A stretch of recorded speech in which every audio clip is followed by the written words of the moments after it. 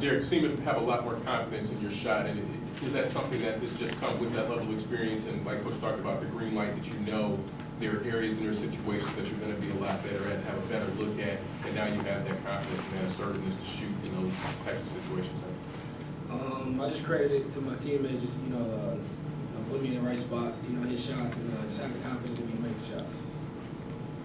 Andy, You guys are still kind of learning to play together, and through the non-conference, you had some tough losses and things. But to start Big Ten 3-0 and close out some close games like you have, how much confidence does that give you, and what's kind of the mood around the team right now? Well, the mood around the team is, hasn't changed, throughout the year.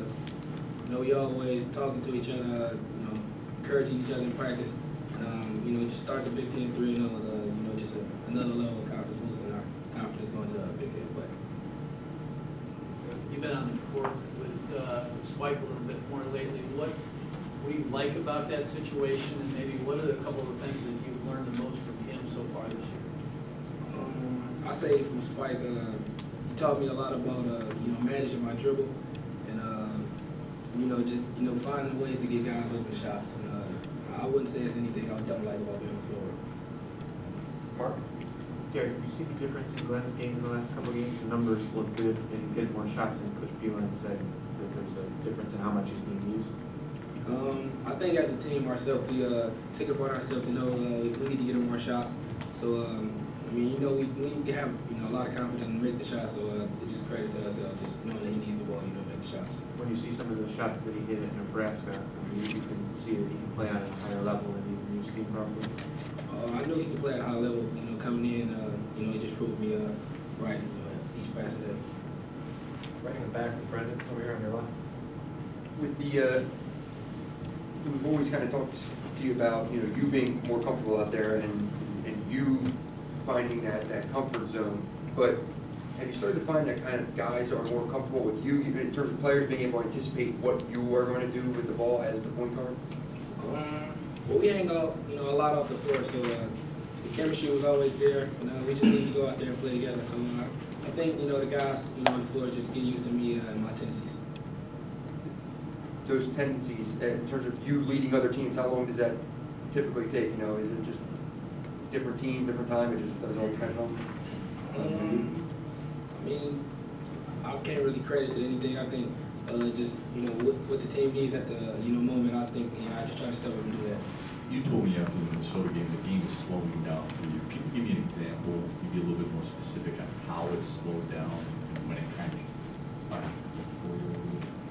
Well, I could say, at the beginning of the year I was playing, very, very fast. And, with each, passing day of practice and talking with the coaches, I'm learning that pace is a big thing in, college basketball. So, just sitting down watching film, it just helped me a lot, the game was slowing down for me.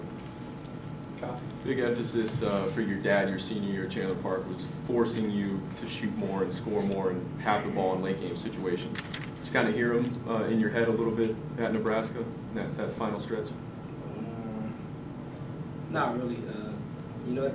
To recap that last play, it was kind of a win-win situation with Glenn, burning to the basket and me, making the layup. So, it really was a win-win situation, so I just laid the ball in for the game.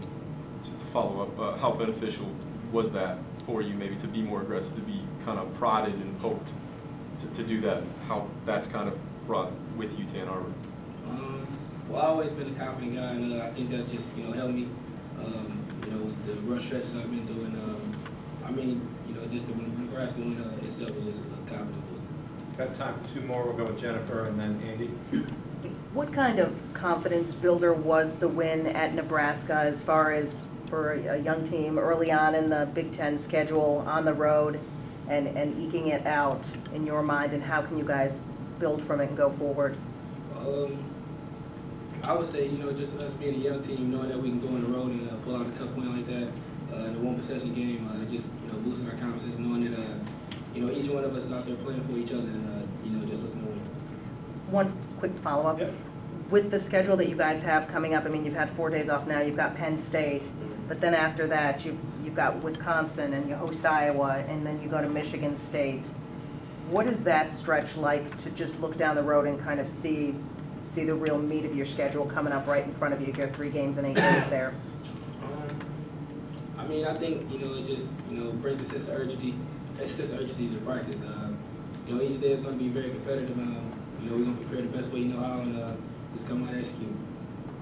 Amy, speaking of kind of closing one out on the road, you guys went on the road early, kind of, you know, dropped a few games at Iowa State. Duke didn't play great, but what did those experiences kind of do for you in terms of learning how to play on the road? Because now you've got 2 nice road wins in the Big Ten already. You know, early road games just helped me as a freshman, just knowing the type of arenas we'll play in, how loud it can be, and just the adversity you'll have to face, you know, throughout the season, you know, playing on the road. So the early tough road games really helped going to a Big Ten play. Thank you.